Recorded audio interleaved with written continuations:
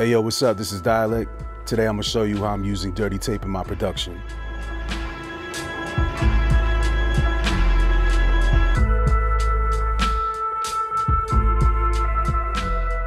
My music is a blend of boom bap hip hop, noise, distortion, shoegaze. I mean, everything from My Bloody Valentine to KRS-One to Public Enemy.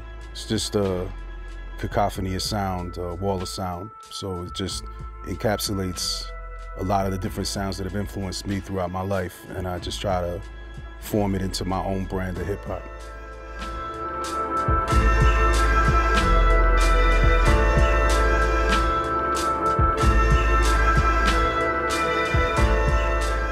All right, let's get started, and let me show you how I'm using dirty tape on drums.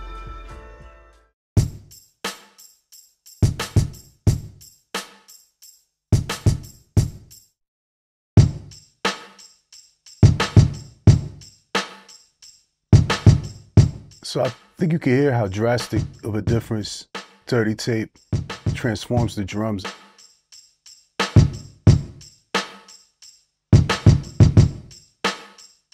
I'm adding drive distortion to both the kick, which I have on a separate track, and the snares and the hi-hats, which I have together. I also have the snares and the hi-hats decoupled, so you're getting more of the warbling.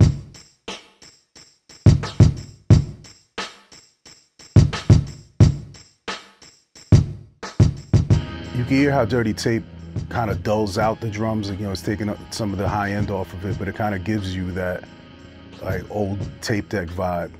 And in my opinion, it just kind of brings the drums together. So it kind of gives it, I don't know, it just feels better to me than the dry drums. Yeah, dirty tape captures the sound that I love of analog tape, but it gives you the stability of a plugin. So when you pull it up on a track, you know what you're gonna get. You can sculpt it to that sound that you want, but it still gives you like those artifacts and that noise that you're looking for.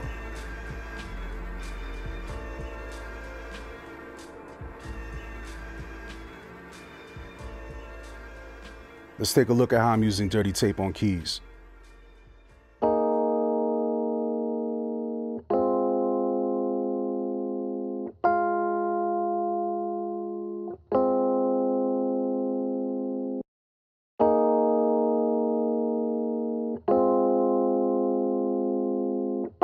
Yeah, so with the keys, you can hear it right away when you engage the plugin. You could already hear the warmth that it brings, even at a clean level.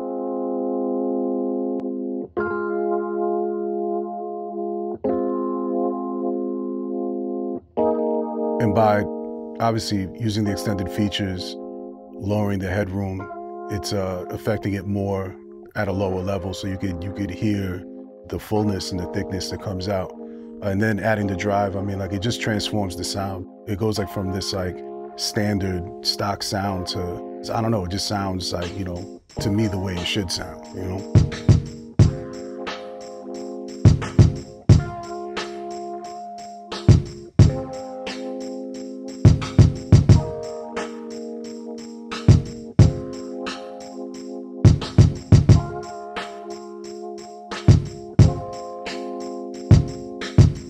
And let's look at how we're using dirty tape on guitar as well.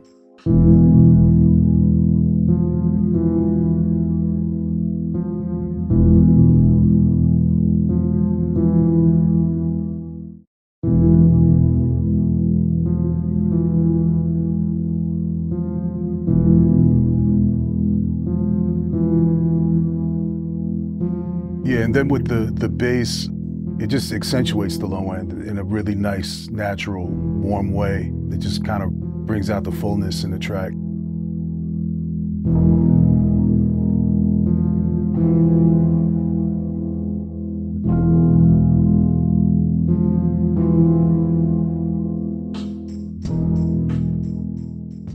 You know, it's funny, when I started, I was strictly using analog gear and MPC 3000. When I was recording, you know, I'm going back to the days of a Sound Blaster 16. So you had inherent noise in these units.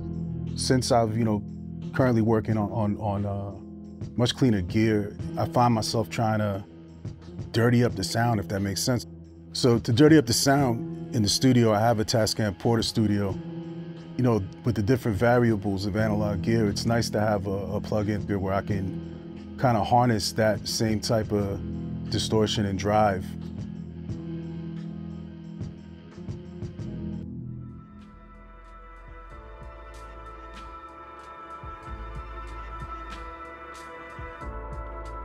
Yo, so go download Dirty Tape today and check out Dälek at deadverse.com.